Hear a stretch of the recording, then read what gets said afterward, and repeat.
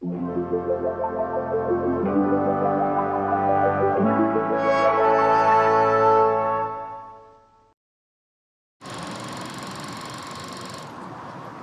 hope there's film in this.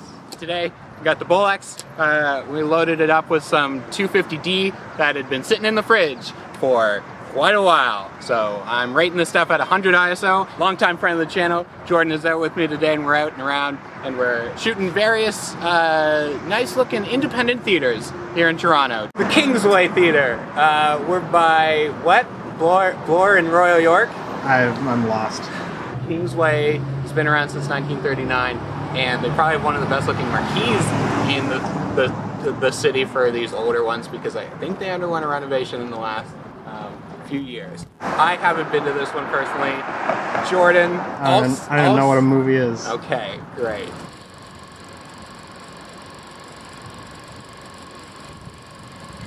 They're rocking a Bill and Ted Face the Music poster, so it is summer of 2021. I've set up a variety of surprise guest stars from your past, each more surprising than the last. Mother! Oh wait, here we are, right in front of us. You could have one bootleg tape of a major motion picture as shown in this window.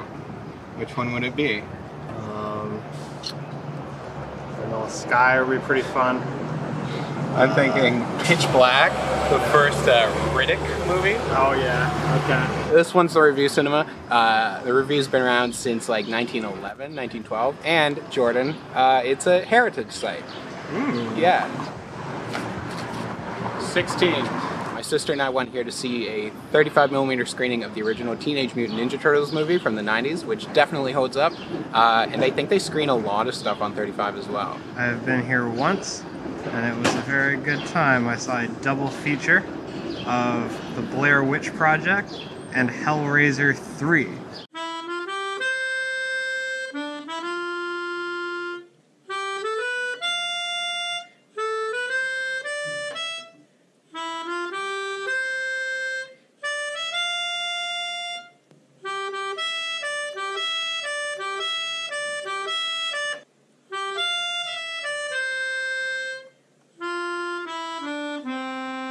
You know what we should have brought?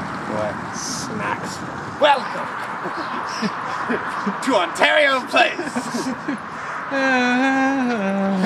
No fish. No fish. Okay, so we are in West Entrance. We came here. That's our boy, the Cinesphere. How's it look? Terrible. Wow. Nothing with it. It's great. Beautiful, isn't she? We're down now by the Cinesphere. We're really south in Toronto, right on Lake Ontario here, and we're just doing a little walk around the Cinesphere.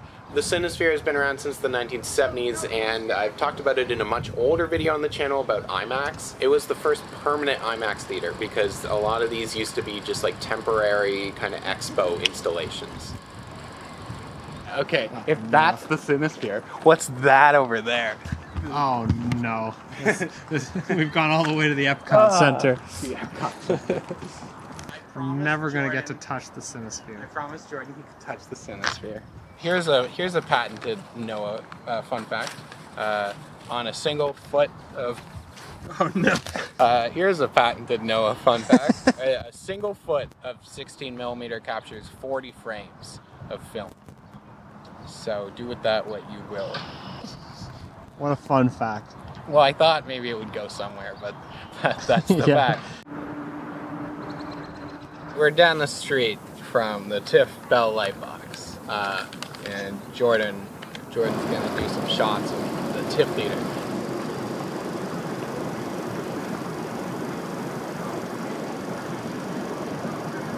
Jordan, do good? We'll find out in several weeks.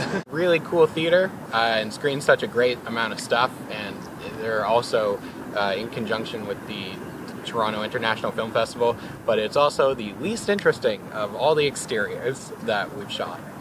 So that's something. Patented Noah fun fact once again for you, Jordan, and you, the audience. Like the building that TIFF is, that portion of that area of the city was given to them to build the theater on by Ivan Reitman. Ivan Reitman, of course, directed such hits as, I don't know, a little movie maybe called Ghostbusters. You ever heard of Meatballs? You ever heard of Godfather Part 2? I really gotta check on that one. We've walked, how many kilometers do you think we've walked today? We walked a 4. 4? About 4. I think we walked more than 4. Yeah. We're outside the Carlton Cinemas, which is on College Street, just off College and Yonge. It's on Carlton Street, actually. Right, never mind, fine. If you ever work on just like a movie that you're like, this ain't going anywhere, it often plays at the Carlton. Really? Yeah, I think it's the best theater to rent. This one's been around since the 80s, and it says that it was on the former site of the Odeon Theater, which was around for like the 40s into the 70s as well.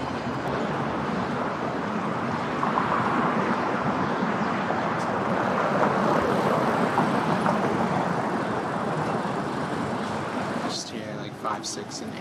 Cool. Hot Dogs, Ted Rogers Cinema. The Hot Dog Cinema screens things pretty routinely throughout the year, but they're also big for the Hot Dogs documentary film festival in the city as well. Theater that Hot Dogs has gone through so much. So it's Hot Dogs in 2011. In 1913, it was the Madison Picture Palace, which is a great name for a theater. In 1940, it became Midtown Theater, and then it was renamed to the Capri in 1967, and then in 1970, it became the Eden, which was an adult cinema, till it was called just the Bloor in 1979. And then it became just the Hot Dog Cinema at some point. So a long history for that one. Framing, you move it into the top position, and then you look through this one, and that'll show you what's in the top position on this model. Rotate this into this position, which is your shooting lens. We use the far viewfinder for framing, and that's why you can adjust it to different focal lengths. So make sure it's dialed to 25 because you're shooting at the 25. I am realizing that not all of these are technically like independent theaters, but pretty much anything that isn't part of like Cineplex, which is the big theater chain here.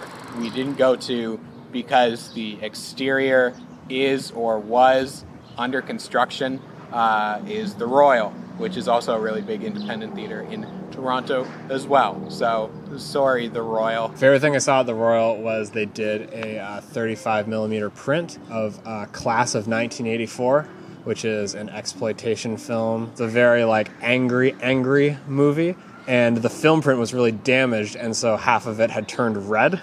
And it completely worked for the movie, and the movie was better having it turned red. Magenta shift. I'm without Jordan now, and I'm doing the last few here that I want to get to and just like shoot some of the outside of. I'm over by Mount Pleasant Theater and Regent Theater Toronto are within like a 4-minute walk of each other.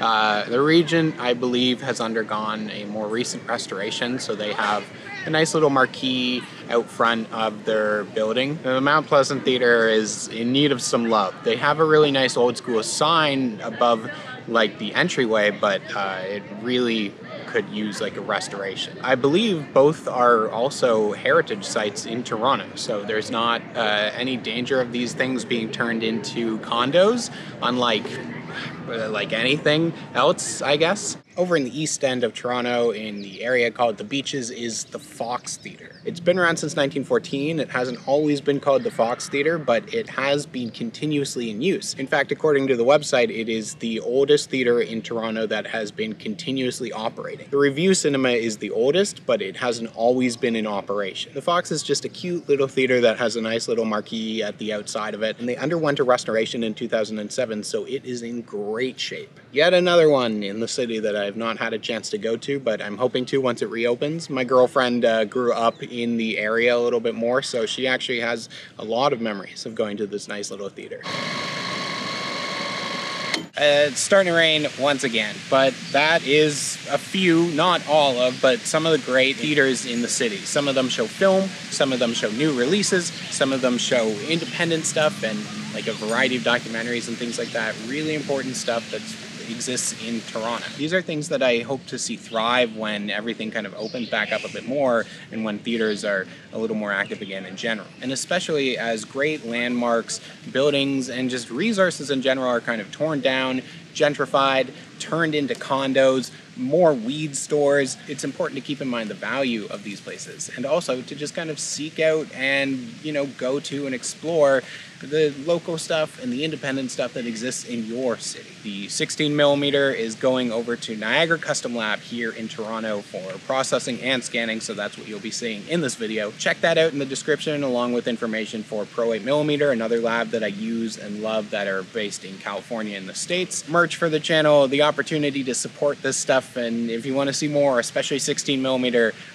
the Patreon, the P.O. Box, all that great stuff. And I'll see y'all soon. Alright, Jordan, go touch the Sinisphere.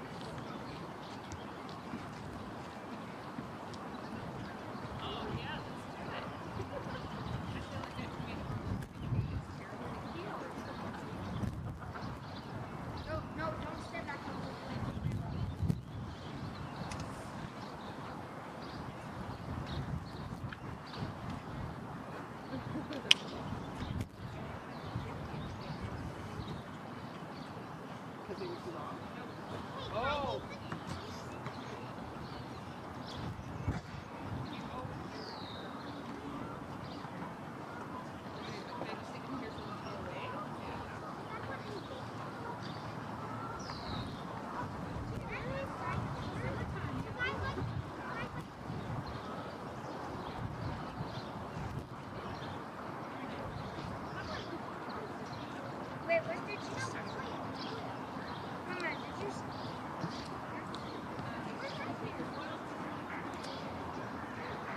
Go touch the Sinisphere.